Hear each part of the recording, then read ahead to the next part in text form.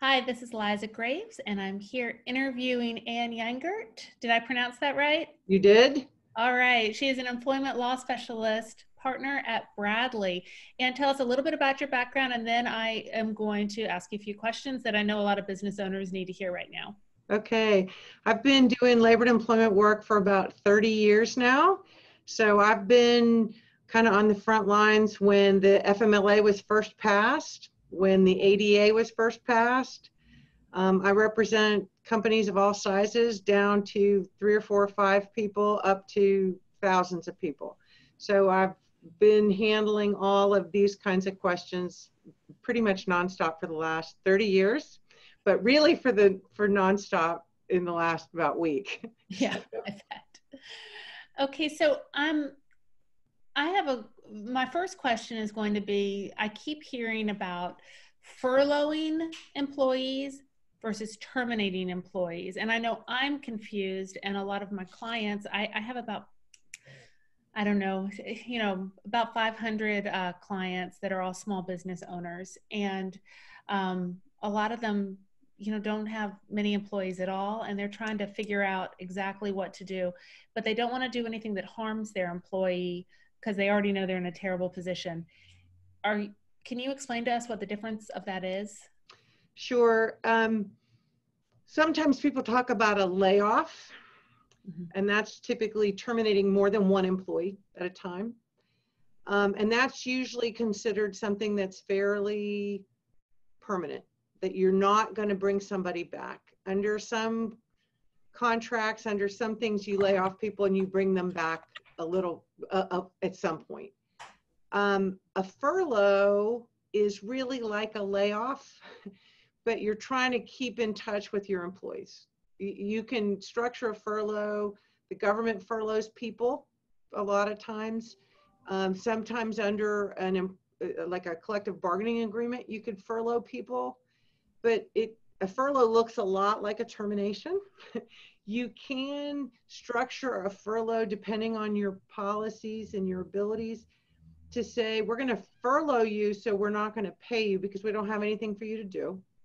Right. But we're going to find a way maybe to continue or help to continue your health insurance or something like that.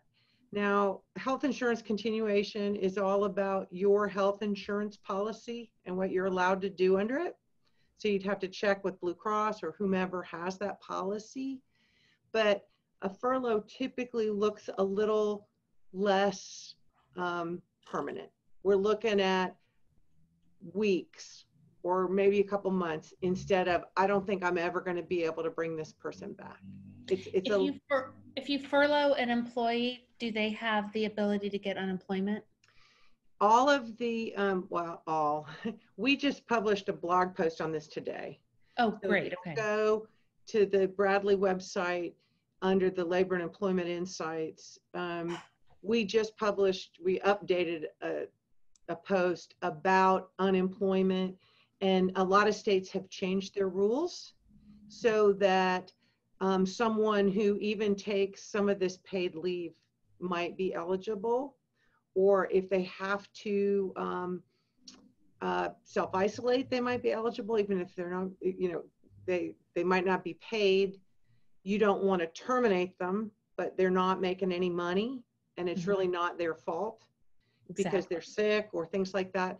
Unemployment is typically based on, did you leave your current employer for reasons that are not really your responsibility? That's what unemployment is for. So a lot of the states have said we're going to eliminate the waiting period in some states. A lot of them have guidance that specifically says that COVID-related furloughs or terminations are clearly covered. And so you can go to a state's, you can just Google the state name and the unemployment and COVID and find a lot of good information. If you look at our blog post, we link to a lot of the states in our region, so you can look at their guidance on that. And for Bradley's region, that's pretty much, is that like DC down southeast? Is that right? It's to the southeast all the way over to Texas. All the way over to Texas. Okay. All right. So with that part of it, then my question to you is next is there anything that companies may be doing right now to help employees that inadvertently is actually hurting them to be able to get benefits? There are two different kinds of benefits that have come out recently. One is the unemployment benefit that the states are trying to make more available for people who are going to lose their jobs as a result of this, even temporarily. The other one is the emergency sick leave and the emergency FMLA that is aimed at providing some level of pay to someone who is either sick with COVID or who has to stay home to take care of somebody who's sick, or their children are home and there's no childcare available. It's unclear how all of those things, they were passed late Friday or Thursday night. Right. And so it's really unclear how that's going to work. There are, under at least one of them, under the emergency FMLA, there is a possible exemption that the Department of Labor will be able to provide for an employer that has fewer than 50 employees, and providing this paid leave will jeopardize kind of the viability of the company. So that is out there. We are not sure how that will work. Right. I would bet that it will be not, we can't provide anybody leave. It will be, if all of my people take it, I can't survive that. Right. And it's also really going to depend if you were a company that can continue to work, can continue to provide some sort of services. That's one group to look at. The other are the people who are not going to, for the next 2 or 3 weeks or however long, the nature of their business, they cannot provide services. They can't do business. And that's a real different place than somebody who thinks that in a week, I'm going to be able to get back to it. It's hard to tell. Now, that paid leave, those paid leave issues, they go into effect on April 2nd. So people are concerned that if they don't do something before April 2nd, that they will find themselves responsible for providing all kinds of paid leave. If you can't, and nobody knows how this will work. And of course, all the lawyers are afraid that what's going to happen is you're going to end up with, lawyers at the tail end of this filing a bunch of lawsuits claiming that you didn't do something right under this. Yeah. I don't think that we can anticipate all of that, and we're going to have to, at some level, just do our best to, I think that employers who are sincere in their assessments, who take actions for the benefit of their employees and for their companies, to see if we do this, we cannot continue, or if we don't do this, we aren't going to be able to continue. Those really sincere assessments, which I think most people are doing. Yeah. They don't want to lay people off. They don't want to get rid of people. No. I think that looking at it, if you don't have the money to pay somebody, you don't have the money to pay somebody. That's the way it is. I know that some financial services providers are trying to make funds more available in hopes that some of this will work itself out and there'll be some help.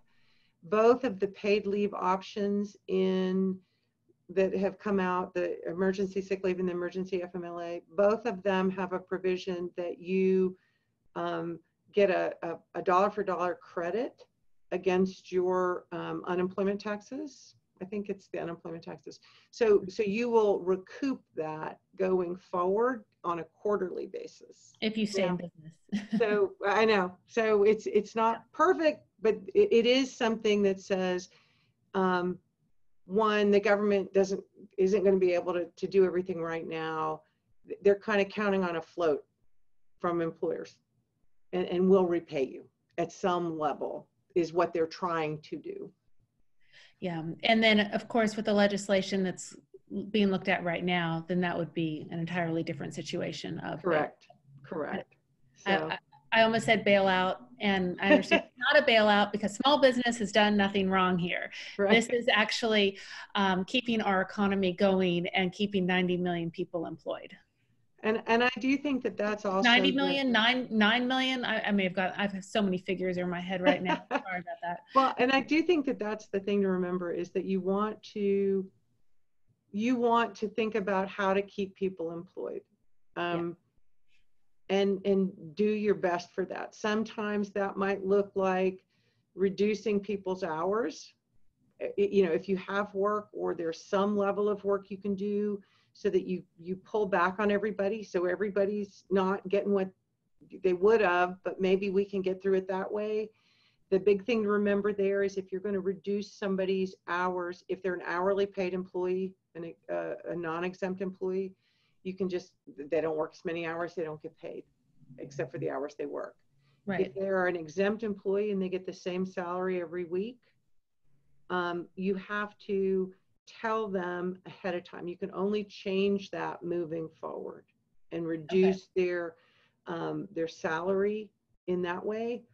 And then there's you can't reduce it, and it's a brand new threshold for me. I think it's $684 a week is the threshold for that.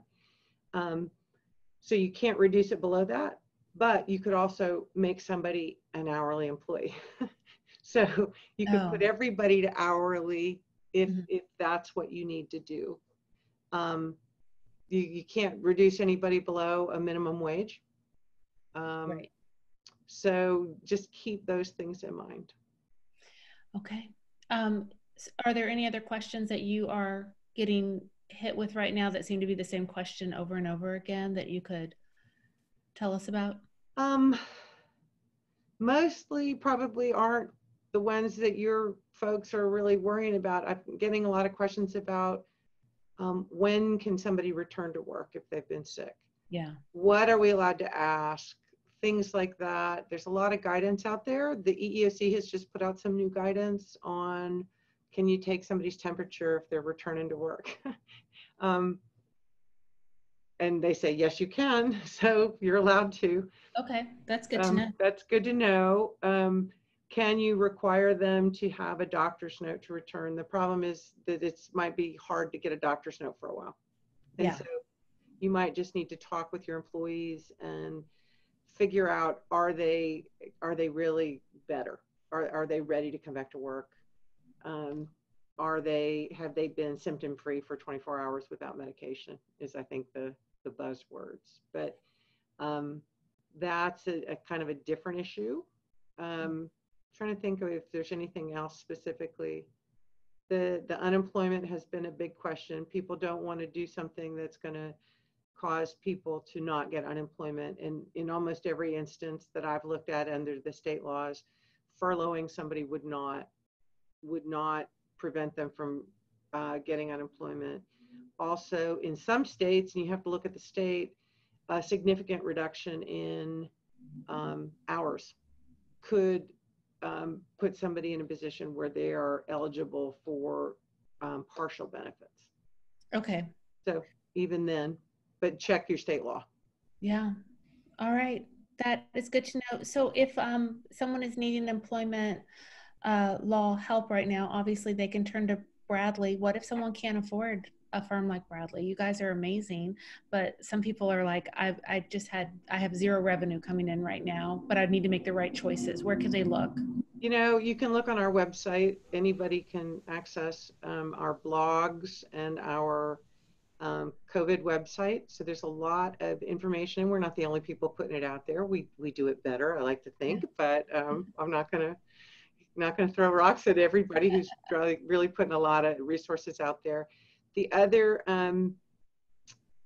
I think that that's the first thing to do, is just really look to see the resources that are out there, and they're not hard to find. On the unemployment, like I said, all of the states, their